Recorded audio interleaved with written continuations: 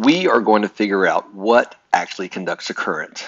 We have a light bulb plugged into the socket, and all we have to do is touch these two metal prongs together inside these plastic tubes and the light will come on. If we did that with our fingers, we'd probably get shocked and not feel so good.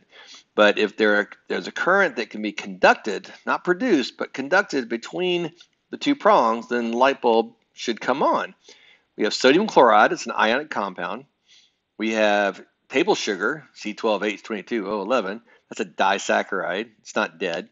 It is two sugars stuck together, but it's a molecule. And water, which everybody says, water conducts a current. So let's find out.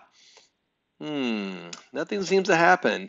To conduct a current, you need to have mobile ions. Metal wires have electrons that can move, and therefore they have mobile ions. Here we're testing the solid sugar.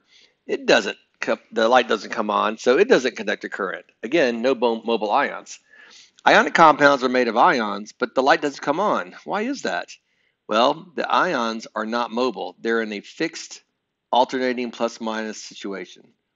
So now let's make some solutions. I'm going to put sugar and water together to form something called sugar water. And then I'll put the water into the salt, and we're going to call this salt water. This is rocket science here.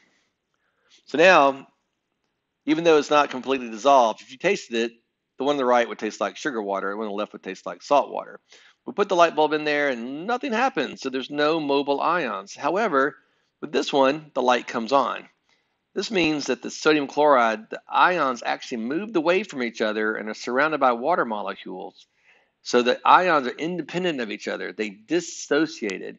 And we have free-floating or mobile ions in the salt water, but not the sugar water. Let's see what conducts. The left one is hydrochloric acid. The middle one is ethanol. And the right one is copper sulfate. These are all aqueous solutions. Most of what you see is water. Well, if they produce mobile ions, the light bulb will come on. Let's find out.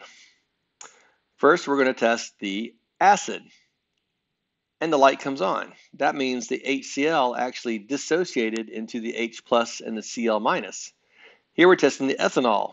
No luck. The ethanol doesn't conduct a current because it's a molecule. It doesn't fall apart into ions. There are no ions. Here we have copper sulfate. It's an ionic compound. When you dissolve ionic compounds, they not only become aqueous, the ions move away from each other, and they have mobile ions. Nothing with the ethanol, yes with the acid, and yes with the ionic. So when we do net ionic equations, we're going to separate acids that are aqueous and ionic compounds that are aqueous.